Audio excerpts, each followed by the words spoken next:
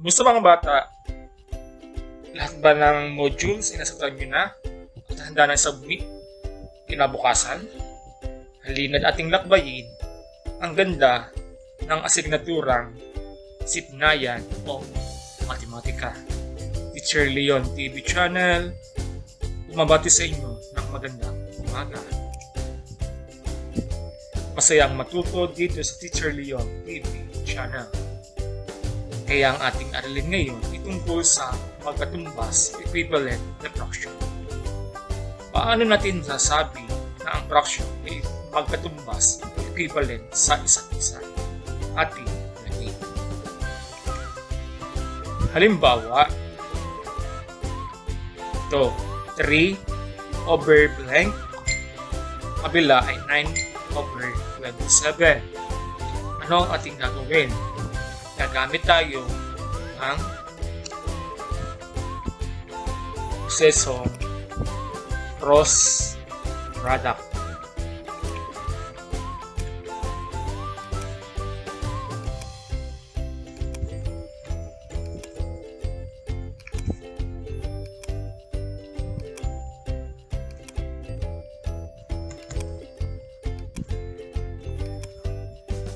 Kaya ay multiply natin number na iyon sa isang number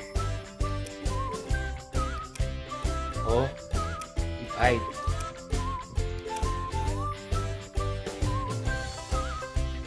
Halimbawa nito, 3 over blank, 9/27.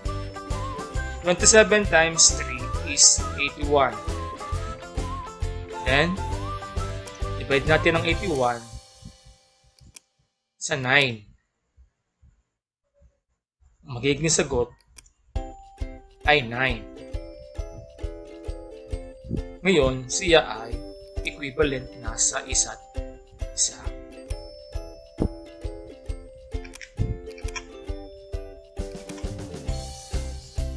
Pangalawa, 2/5 is equal to blank 45.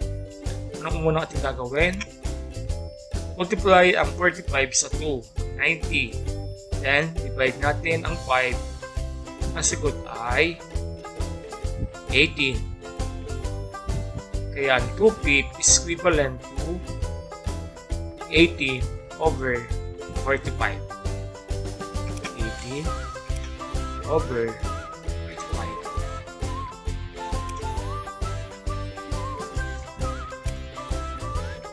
Tatlo. Let's practice mga bata. 1/8 is equal to 2/length. Ano kaya ang sagot dito mga bata? Anong unang ating gagawin? 8 times 2 is 16. Then, divided by 1 is equal to 16. Kaya ang blank na ito ay 16. Number 2. 15/20 is equal to 3/length. Ating gagawin mga bata. 3 times 20 is 60. Then 60 divided by 15 is 4. Kaya ang 15/20 is equivalent to 3/4.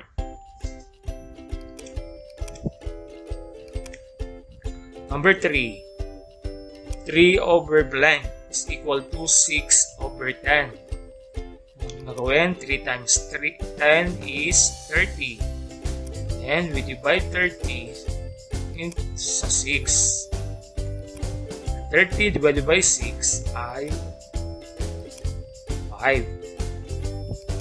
Ngayon, equivalent sila. 3/5 at ang 6/10 is equivalent fraction.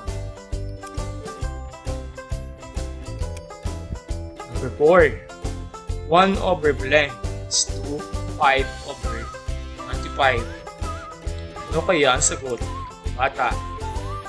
25 times 1 is 25. Then we divide 25 sa 5?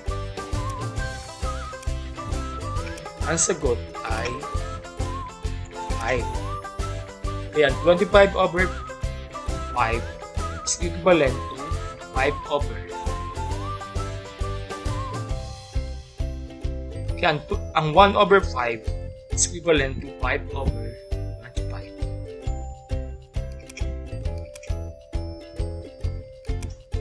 Number 5, 3 over 5 is equal to blank over 15. Ano kaya nawawala ba mga bata?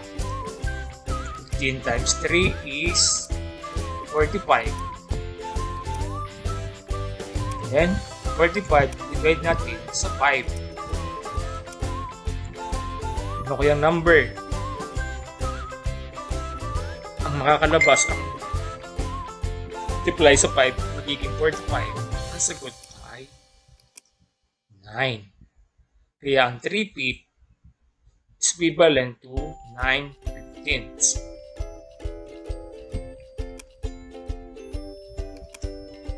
11, 4 over 5 is equivalent to 8 blank. Ano ating gagawin mga bata? 8 over 5 is 8 times 5 is 40. 40 divided by 4 is 10. Kaya equivalent sila lang dalawa. 4/5 is equivalent to 8 tenths.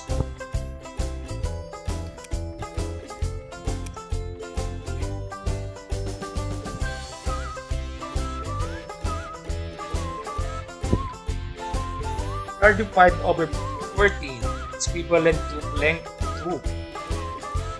Blank over 2. Ano kaya ang sagot? 35 times 2 is 70. 70 divided by 14 is sagot 5. Ngayon, equivalent na sila sa isa't isa. Kaya 35 over 14 is equivalent to 5 over 2.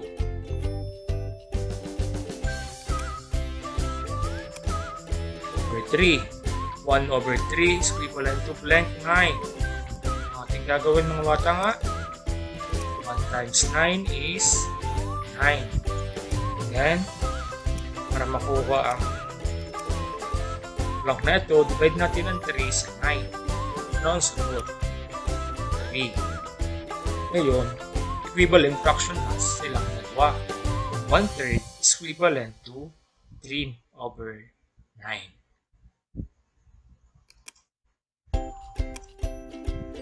14. 5 over blank. 2, 15 over 18. Ano natin nagawin? Times natin ng 5 sa 18. Ang sagot ay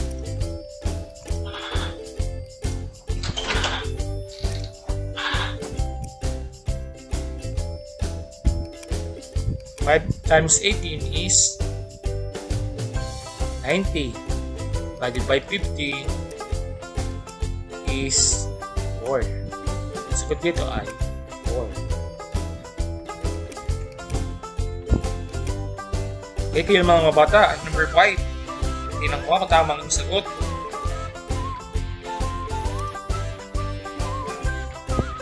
Tamang sagot. And, number 2, 5. Number 3, 3. Number 4, 4. Number 5, 1.